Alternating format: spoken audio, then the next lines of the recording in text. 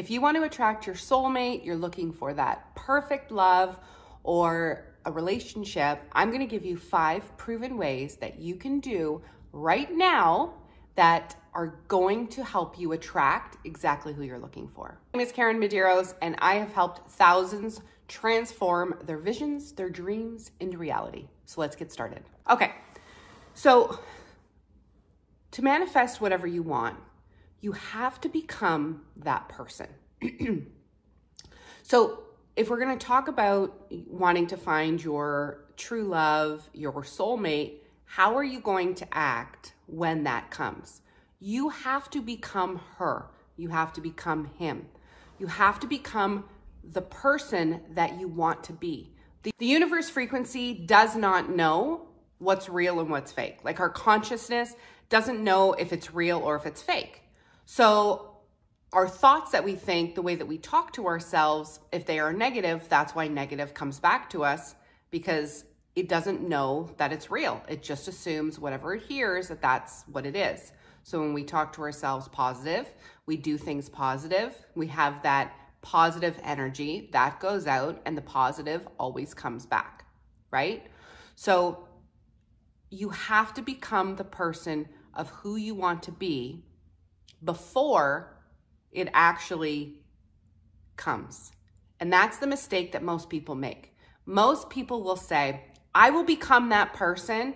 I will start doing those things when. And then they're like, it's never coming. I've been waiting forever. It's not here. You have to become the person. So I'm going to give you 5 different things that you can start doing now to start becoming that person, to start bringing in that love. All right, number 1, you're going to make room for that person. So you're going to clean out a drawer, and you're going to clean out half of your closet, because if you don't make room for them, then how are they going to appear, right?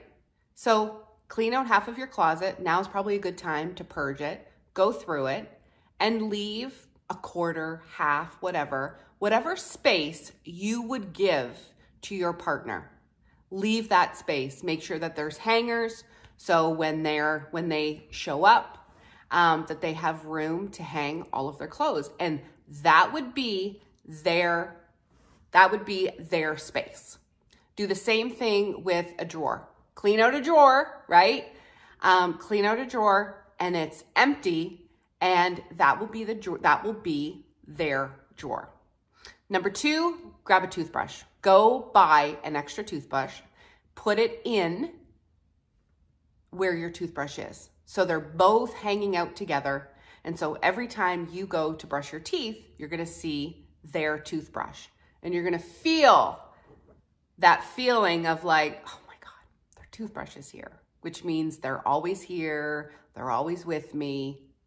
And you're going to feel that, right? Doing these little tasks are going to help you in the feeling. And once you feel those feelings, you put those feelings out, those feelings come back, okay? Number 3, date night outfits. So whether you're a guy, whether you're a girl, doesn't matter. I want you to pick out 2 date night outfits. So go into your closet, pick out what you would wear. If somebody called you up today and said, hey, we're going on a date, what would you wear? If you don't have anything in your closet, go buy an outfit. Or you want to get excited even more, go buy an outfit that you could wear. You need to be ready, instead of waiting for it to appear and then being like, oh, okay, now I got to get ready. No. If you're being the person if you're becoming her or becoming him, then you've got to be ready. I would take one of those date night outfits and I would hang them up somewhere. Hang it up somewhere where you can always see it. So again, that feeling is being attached of like, I can't wait to wear that.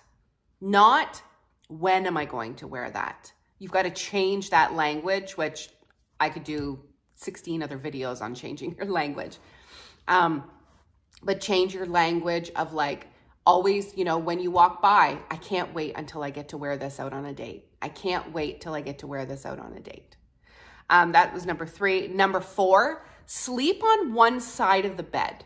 So if there's 2 of you sleeping in a bed, what is your side? Start sleeping on whatever side of that bed. Make your side table, night table, or whatever yours. And if you have something on the other night table, possibly clear it off. Like what would your partner, what do you think they would put there? Or leave it open. So when they do arrive, they have space to put their stuff there, and start sleeping on one side of the bed. If you're sleeping, sprawling in the middle of the bed, there's no room, right? There's no room for them to come in. So sleep on just one side of the bed. And the last one, which is the most important and has completely changed my life over the last decade, is gratitude. So I want you to start writing in a gratitude journal. This should always be number 1. It is the number 1 thing that I do every single day. It is the number 1 thing and the reason why it completely transformed my life. So I want you to write in a gratitude journal. If you don't have a gratitude journal, you can go grab a notebook from the dollar store and it can be blank. But what I want you to start writing every single day is, I am so grateful now that, and then I want you to fill in that spot. So I am so grateful now that I'm living with the love of my life. I am so grateful now that I am living with my soulmate. I'm so grateful now that. It's very important that you put now that, and that you write that in the present tense. So I would write it out 3 different times. 3 different ways. And then see which one aligns with you more. So which one feels better? And then I want you to start writing that every single day. If you don't write in a gratitude journal, now is the time to start. So I have a gratitude journal. It's on Amazon. You can grab it on Amazon. I think the link is below in the description. Go ahead and grab it.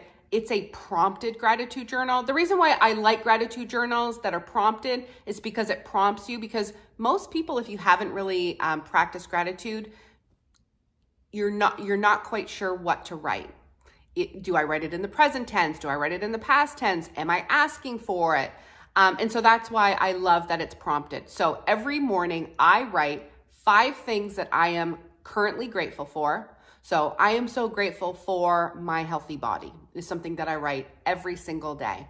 I am so grateful for, and then it's something that had happened like the day before is what I write the next morning of what I am so grateful for. I am so grateful that I had a great dinner with one of my friends. Like, just, you'll be able to figure out what you'll find things to be grateful for.